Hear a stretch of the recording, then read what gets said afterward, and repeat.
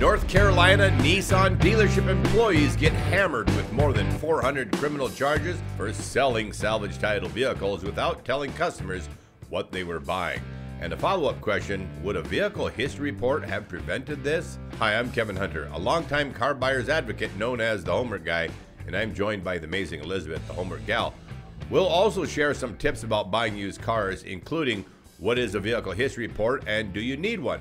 400 criminal charges sounds like a lot, doesn't it, Liz? Indeed. In a nutshell, the article states that the misdemeanor charges primarily stem from vehicles that were allegedly offered for sale without Nissan of Shelby disclosing their salvage status and the behind-the-scenes documentation used to transfer their titles. Friends, they didn't want these customers to know they were buying a salvage title vehicle because they can buy them for super cheap and then charge you full good condition price and make a big bundle of profits. That's right. We've warned people about this before, so this trick is nothing new. But Right. There are ways to avoid buying salvaged vehicles, which we'll go over in just a minute. A dozen current and former dealership employees at Nissan of Shelby face more than 400 criminal charges following a months-long investigation by the North Carolina Division of Motor Vehicles License and Theft Bureau. The allegations include 137 charges of failure to deliver vehicle titles and 33 charges of failure to disclose vehicle damage. The alleged criminal behavior began in the last year. It was not immediately clear what penalties the people charged may face if convicted. An investigation from the local television station in Charlotte, North Carolina, alleged that totaled and flooded used vehicles were found listed for sale on Nissan of Shelby's website. The new manager, Mr. Ewing, the guy who came on board just a month ago, said, "I have talked to literally hundreds of customers and have started a top-to-bottom review of policies and procedures." According to Ewing, the store has not offered salvage or flooded vehicles since April 1st. April Fools. Right. Only 4 of those charged are listed on the dealership website staff page. 4 members of the dealership's current accounting team were charged with failure to disclose damage and failure to deliver vehicle titles.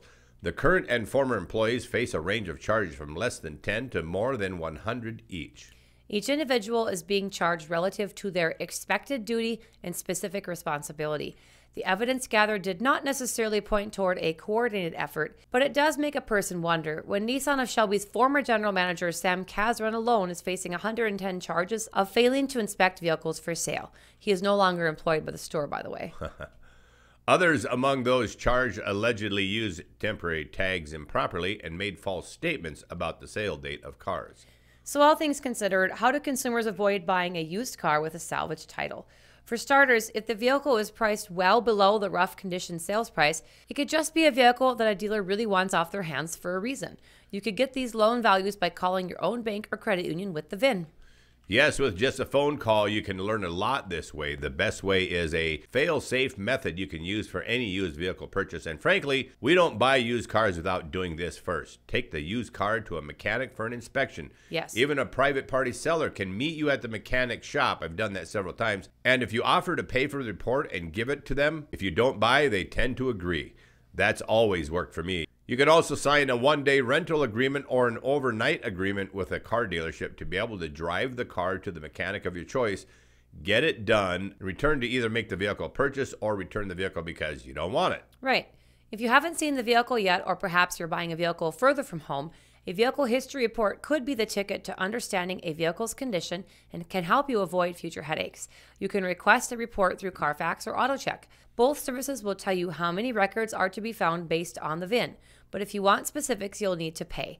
For the small amount of cost, we think it's well worth it. Yes, worth paying for a paid Carfax or AutoCheck. Yes. It's definitely money well spent. Here's what you'll see if you purchase a vehicle history report. Vehicle history report providers gather data from government motor vehicle departments, law enforcement agencies, repair shops, and insurance companies to create a list of any accidents involving the car. This may not include minor fender benders that don't get reported. If the vehicle suffered serious structural damage or airbag deployments, it may not be safe if it's involved in another crash. Other damage will be listed as well. If the vehicle suffered damage from fire, vandalism, flood, or hail, you'd likely find it in the history report. In some cases, it may not be an issue. For example, hail and vandalism typically don't cause lasting problems. But if the damage was due to fire or flood, there could be lingering issues you'd have to deal with if you bought the car. A good mechanic would notice this right away, so never skip getting your inspection. And then there's title history. A vehicle's title history can tell you a couple of things. First, it'll show you if the car has a salvage title. This can happen when a car is totaled in an accident, but someone else comes along and repairs it for resale. Second, if you notice the car was moved across state lines several times in a short period, especially if one of those states happens to be Texas, it could be a sign that a previous owner was trying to clear certain negative information from the title. Previous owners are also listed. The vehicle history report will show how many owners the vehicle has had. Additionally, you'll be able to see when and where it was bought and sold. For example, you'll be able to see if a vehicle was used as a rental car when it was new. While it's not necessarily a deal breaker if a vehicle has had many owners or was used as a rental vehicle, you may be able to use that information to negotiate the price lower. And then, of course, there's mileage. A vehicle's odometer gets reported at certain points in its life, such as when the ownership changes. If the current odometer reading shows a lower number of miles than what's been reported in the past, that's a huge red flag. Rolling back odometers isn't as common as it once was when mechanical dials were the norm, but it's still possible. We did a show on odometer rollbacks a while back if you want to hear more about it. Service history. The best clue you have to a used vehicle's potential longevity is how it was maintained. Not all mechanics report this information, but many do.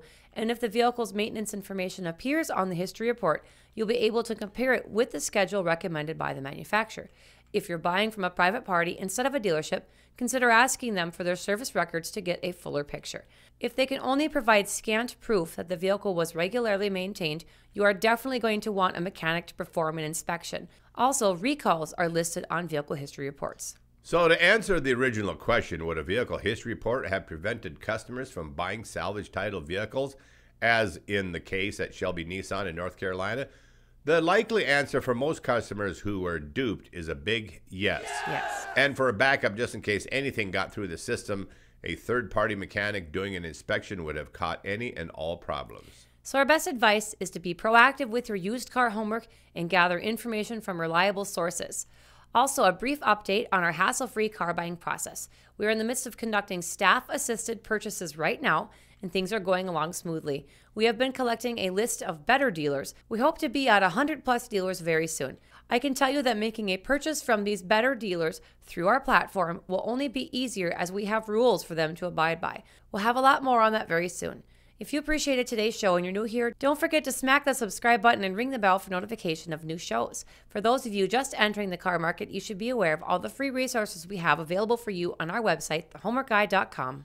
You'll find an updated free car buyer's guide, a free email template to use with car dealers. There's also a list of fake fees. There's a download for combating forced add-ons and deceptive pricing. It's all there on thehomeworkguide.com, free for you to download before car shopping. We're also excited to say that we'll be soon launching an opportunity for memberships here on YouTube. This decision came after a recent consult with YouTube insiders. The memberships will allow for much improved access to both me and Kevin, and we do really enjoy direct contact with our viewers. More coming soon. As Liz reminded you, don't forget to hit the subscribe button and ring the bell for notifications. Subscribing is free and painless to you, but it sure helps us a lot. And give this video a like if you appreciate what we did here for you today. Right here, courtesy of the Homework Guide team in our show, is where you'll always find the most dependable tips and helpful information to assist you with finding an enjoyable car buying experience in today's car market. If you just recently joined us as a subscriber, we thank you, appreciate you, and welcome you aboard. And thanks again to our many faithful followers who just keep coming back. And to all of our longtime subscribers out there, you guys rock. God bless you all. I'm Kevin Hunter, the Homework Guy, signing off with amazing Elizabeth, the Homework Gal. The Homework Guide team is serving truth and justice in the car business and always will. We gotta go.